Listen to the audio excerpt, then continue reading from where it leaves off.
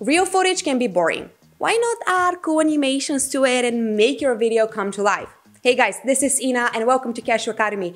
Today I'll show you how to add animations to real footage and say goodbye to long and boring videos. I posted this reel on my Instagram last month and a lot of you asked me to create a tutorial on this topic. So here we go.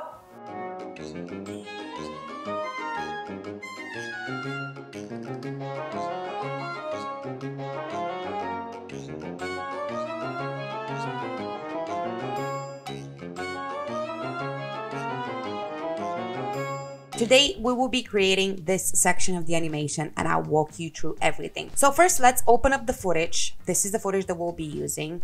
And then we will be creating a new solid layer. You can do that by clicking Ctrl Y on your keyboard and then click OK. So now we're going to be creating a mask. So I'm going to speed this up.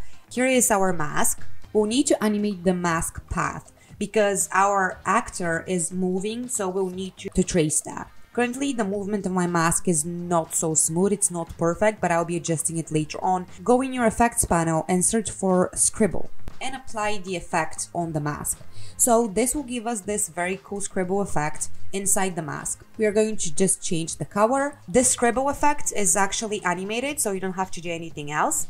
We are just going to adjust the mask feather. I'm just going to make it 25. And now we're going to animate these thunders. We'll be creating a new composition by clicking Ctrl N. We'll be using a square format for this. And I'm going to click on the pen tool and then I'm going to create a thunder icon. Then I'll just change the color of it and I'm going to paste it in my master composition. I am going to move it here and I'm going to adjust the anchor point by clicking U on the keyboard and then dragging it. So now click S on your keyboard to bring up scale and P to bring up position and add keyframes for these two. I'm going to select the scale keyframe and I'm going to move it. And at the start of the composition, I'll make the scale 0. And for the position, I'm going to make sure it starts here and then by this time it goes up like this. Actually, let me change the scale. I think it's too big, so let me make the second keyframe 60 instead of 100. So let's play that. Okay, it looks pretty good. So now I'm going to select position and I'm going to open the graph editor. I'll separate the X and Y dimensions and I'm going to play around with these settings. I'm going to make the keyframes faster and this is how it looks now. I think it looks pretty good. So I'm going to move forward and click on the layer and click Ctrl D to duplicate it. And then I'm going to open up my keyframes, the X and Y position keyframes, and I'm going to move the position so the animation is the other way around from the other side of the girl. And I'm going to offset that. So let's see how that looks. So go in your effects panel and search for drop shadow and apply it. Change the distance and copy and paste the effect to the other thunder layer.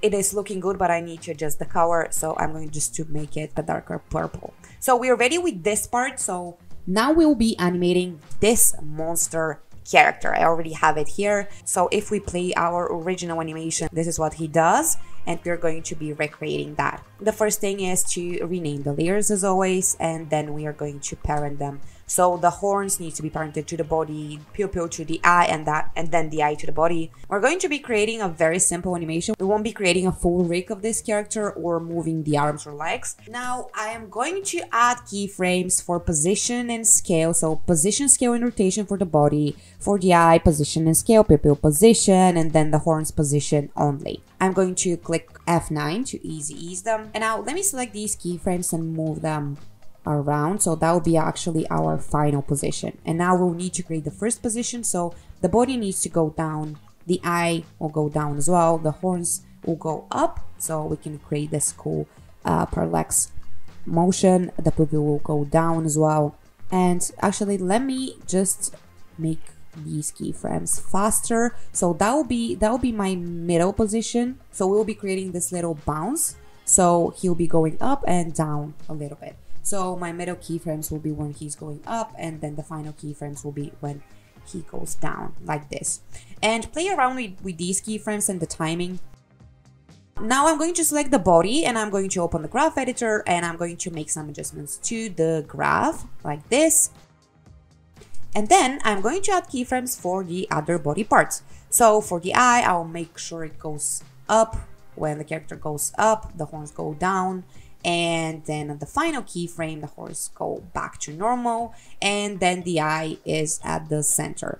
So now the pupil as well. So here it needs to go up. So as you can see, the pupil goes outside of the eye, so we'll need to mask it.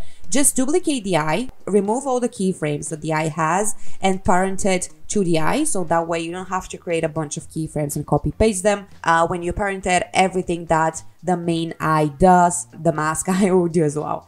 So yes, so parent it, bring it up, and then make sure you click on alpha made of the pupil so it's masked inside the eye.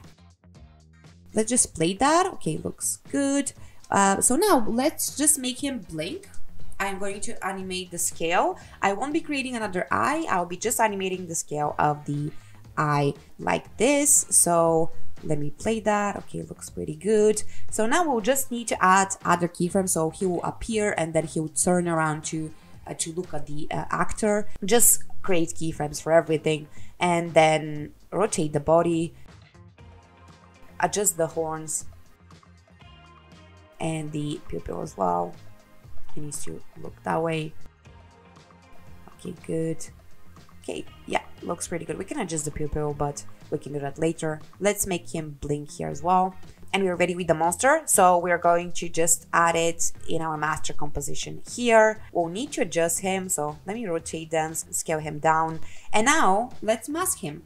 We'll duplicate the mask that we created for the scribble and we're going to rename that. So for the mask, we are going to click M to bring up mask and invert it. Then we're going to bring it up above the monster and we're going to make the feather 0, the mask feather 0, and the monster, just make sure it's alpha inverted.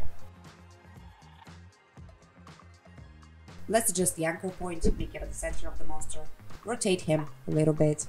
And now let's add some keyframes. So we already have the animation of the monster, but we'll like to add a few additional keyframes to make it more realistic. So at the start, we'll move him down and then right here, we'll make him go here. So we're just adjusting the position basically. And then at around this time, he will move back here. Yeah. And then at the end, he will move a little again like this. So the thing is that the actor is moving, so it won't make sense for the monster to just be static. So that's why we are moving the monster as well to add some realism to it. So now I'm just going to copy and paste the pals that I have created and I'm going to adjust the position of them. So make sure they fit. Then we rename them, pow pow, and then we are going to parent them to our monster character so they move with the character.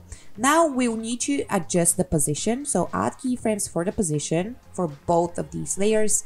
In the middle of his appearance, they need to go up, and then at the start, they need to be down. So this is how they look, and this is good. Let's offset them. Okay, awesome. And now let's duplicate the mask that we have for our monster character, bring it above the paw, and then make sure we click on alpha inverted. And then here at the center, this is where the paws go up. We'll click Control, Shift, and D to duplicate and cut. And we're going to delete the duplicate layer. We're going to duplicate it again and bring it above the other paw like this. Let me just move the monster a little bit. Yeah, okay, awesome. Looks pretty good. So now let's create the other monster. This is the other monster that I have, and I have already renamed all my layers, so it's easier. And now we're just going to parent them. So the mouth is parented to the head, the pupil to the eye, the other pupil to the eye, the eyes to the head, the horns to the head, and the head will be our main layer. And now let's add some keyframes. I have position keyframes for almost everything. The head has position keyframes, scale keyframes, and rotation keyframes as well.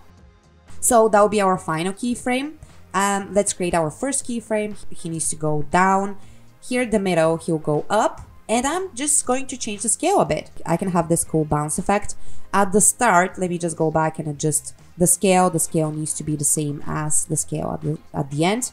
And then in between these two, I'm going to copy and paste the final keyframes and make him go down a bit. And now we are going to open up the graph editor, separate the X from Y positions, and adjust the graph to have a smooth motion of the head. So let's see how that looks. Okay, awesome. Yeah, looks pretty good. So now let's start adding keyframes for everything else. So the horns need to go up at this stage. The eyes and the mouth will go down. Then in the second keyframe, when he goes up, the eyes will go up as well, and the horns will go down. Okay, the third keyframe where he looks down again, I'm just going to make him look kind of normal, just a bit down maybe. And then here, go up again and adjust the horns too. So let's see how that looks. Okay, awesome. Great. So now let's make him blink again. I'm going to animate the scale of the eye, make sure it's 100, and then 5 here. And then I'm going to duplicate this layer, and then like 2-3 frames in, make the keyframe 100 as well. And make sure you have this disproportionate scale option clicked. And now I'm going to just copy and paste. And then a few frames after, I'm going to duplicate all the frames and create new keyframes when he looks at the actor again. So let's adjust his eye position and mouth as well. Yeah, I forgot to add keyframes, so let me do that now. And now I'm going to select the eyes and the mouth and move them around here. Then the horns to the right. And then the pupils will move faster here. So at this stage, just make him look left. Okay, awesome. And let's just make him blink once again here. Okay, great. I am pasting the monster we just created in our master composition, and I'm going to adjust him. I'm going to duplicate the mask again and bring it above the character and make sure it's alpha inverted. And now I'm going to animate the position once again, same as we did with the other monster. So just play around with it. I'm going to select the paws, duplicate them by clicking Ctrl G, and I'm going to remove the position keyframes. I'm going to bring them up here, and I'm going to adjust them to fit our second monster character, and I'm going to change the color to blue because our monster is blue. And I'm going to copy this and paste it to their paw. Let me just adjust them a little bit, and I'm going to select both of these layers, and I'm going to parent them to the master monster character. And let's animate the position. So P on the keyboard to bring up position, and then at this stage they will go up. Yep. And then at this stage they will be down. That will be behind her, then up, and then we'll see the paws. So we're going to basically do the exact same thing. Let me just adjust these keyframes a little bit because that's faster.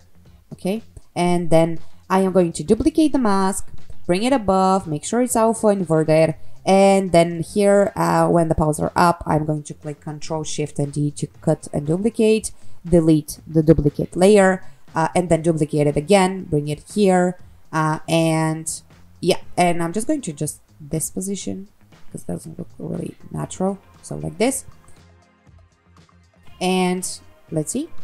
Okay, awesome. Well, that looks pretty good to me. Let me just offset the second monster. And now we are going to be adding the stars. So I'm just going to copy and paste my star from like the original star that I created, and I'm going to apply the drop shadow, same as before. I'm going to adjust the distance and the color. And now for this animation, I'm going to animate the scale. So create a scale keyframe, make it 100, and then a few frames before, make it 0. Okay, so this is how it looks. And now I'm going to use the animation composer tree for the sake of time, and I want to be creating this cool kind of floating effect of the star. So if you don't have it, it's free, you can download it, and the link will be in the description. So once you install it, you see this panel, and then if you go to effects, to the layer effects, and then the first folder, and then you can click on this one over here. just make sure you click on the layer and then click on the effect and then click apply. You see a few effects added in your effects panel. Make sure you change the intensity to about 20. So let's see how that looks. Okay, awesome. We are ready with the star. Let me duplicate it by clicking Ctrl D, and I'm going to just flip it, and I'm going to make sure this second duplicate layer has an intensity of -15, so it moves the other way around. So now we will be creating these splash animations, and the best way to do that is to make them frame by frame. And I know that can be exhausting. So here's my process. I search on YouTube, splash green screen, and then there are a bunch of videos that you can check and you can download. This is for reference. Here's mine. So I'm just going to paste it in my composition, and I'm going to start creating a frame by frame animation. So yeah, I'm gonna speed this up, and here is my splash. It's already ready. So I'm just going to scale it down, adjust it in the composition, and I'm going to mask it again. So I'm just using the same mask. I'm going to make sure it's self inverted, and then I'm going to search for the fill effect, and I'm going to change the color to this yellow, and here we go. So now I'm just going to bring this down below the monster, and I am going to duplicate it. I'm going to remove the mask, offset it like this. I'm just going to flip it and change the color of it. So that was actually the final step, and this is how our animation looks. Just a quick reminder that my free project files are in the description below if you want to download and practice these techniques.